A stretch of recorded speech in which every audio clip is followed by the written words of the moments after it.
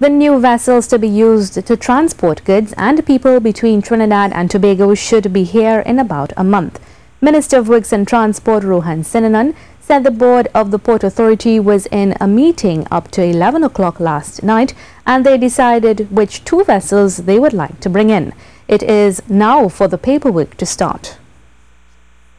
A week to 2 weeks we should have all the documents sorted out, and probably it will take like 2 weeks after that to have the vessels here. So once we have that vessel here, then we can take the vessels and put them into dry dock. Okay. And have them completely overhauled so that we would, with this problem of this constant breaking down. Yeah. At least that'll be one aspect of it. And the minister said the two new vessels will help alleviate the ongoing challenges with transportation between Trinidad and Tobago.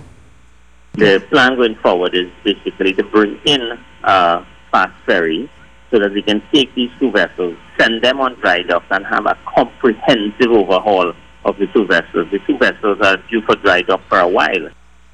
The two vessels, once successfully acquired, will be rented for 6 months and will transport both cargo and persons.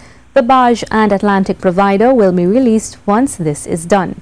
He said while the officials are working to address the issue, it is not one that can be easily solved. And take in any yard where they rent vessels and you pull it out. It's something that you have to look at to see what is available at that time. And normally vessels take 3 months, 6 months to get. This is why immediately the port looked around to see what was available, because remember this vessel left our shores with very, very short notice.